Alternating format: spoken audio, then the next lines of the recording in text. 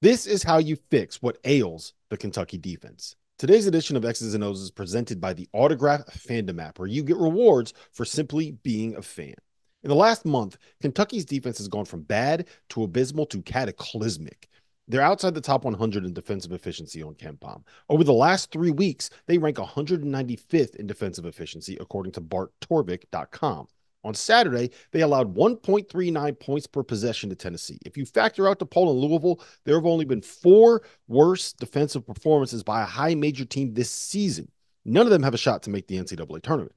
The problems run deep. Half the time, I don't even know what ball screen coverage they're trying to run. Here, Robert Dillingham is trying to ice the ball screen while Aaron Bradshaw is in position to hedge, giving Zakai Ziegler the easiest 2 points of his life.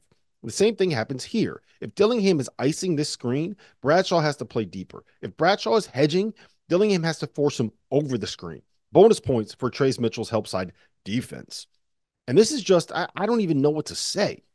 I found 3 instances in the first 25 minutes of this game where the slightest bit of awareness or effort to fight over a flare screen would have prevented a wide open 3. Against Tennessee, Kentucky tried switching everything 1 through 4, but the communication was disastrous. Here, Reeves and Dillingham blow the switch, and then Dillingham fouls Vescovy, who has a year to shoot an open 3.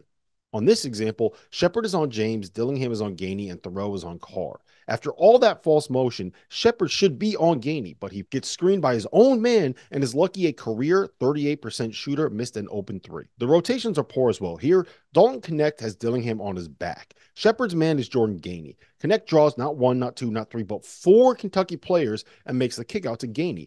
Adute Thoreau closes out, which he's supposed to do, which means Shepard has to get to Jemai Mayshak in the corner. And he's lucky that a 38% shooter missed the shot. Here, Dillingham jumps at a pump fake, and then look at this effort to get back into the play.